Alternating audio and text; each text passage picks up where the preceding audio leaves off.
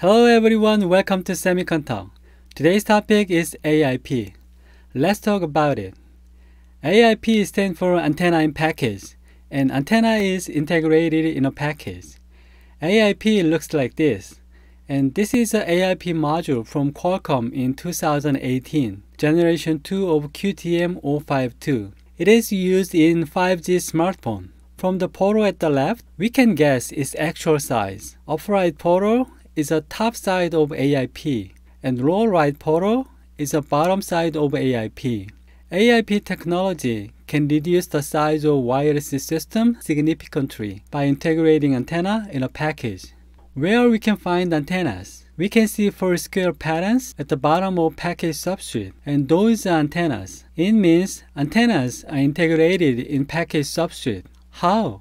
Before that, let's check operation frequencies of each generation of mobile communication. As you can see in this table, 4G uses 2 to 8 GHz frequency, and 5G uses 3 to 300 GHz, which is much higher than 4G. In most 4G devices, as well as sub-6 GHz applications, antennas are manufactured in discrete form, means separate from a package. For example, as a printed shape on the PCB, or as an individual component to be assembled near the transceiver die. These high operation frequencies of 5G can make small antennas, which can be integrated in a package. Why? This is a relationship between operation frequency and antenna size. Antenna size is about a quarter of wavelengths. Higher frequency means shorter wavelengths. Then, smaller antenna is used for higher frequency. It means 5G antenna is small enough to be integrated in a package. American wireless network operator Verizon uses 28 GHz and 39 GHz for their millimeter wave 5G service, and 28 GHz has 1.07 mm wavelengths. Typically, antenna in package also has a transceiver die inside of same package.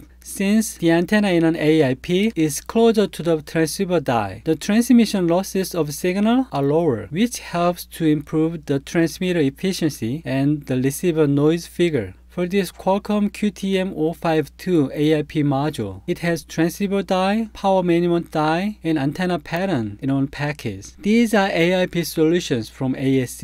In addition to typical AiP module, they have flip chip BGA based AiP and fan-out AiP, which does not use package substrate. Package substrate is a main source of signal loss for high frequency like 5G. So, if package does not use substrate, it can reduce signal loss. These are AiP solutions from TSMC. They have flip chip AiP and InFO AiP. InFO is a fan-out technology from TSMC. In addition to 5G smartphone, AiP is also popular for automotive radar with fan-out package format because automotive radar use high frequency like 77 GHz. Fan-out is a good solution to minimize signal loss. This is an example of automotive radar using AiP. MediaTek Altus R10 MT2706 ultra short range radar with 76 to 81 GHz. AiP is used for many high-frequency applications in addition to smartphone and automotive radar. Those include gesture radar with 60 GHz, phase array with 94 GHz, sensors, and wireless link.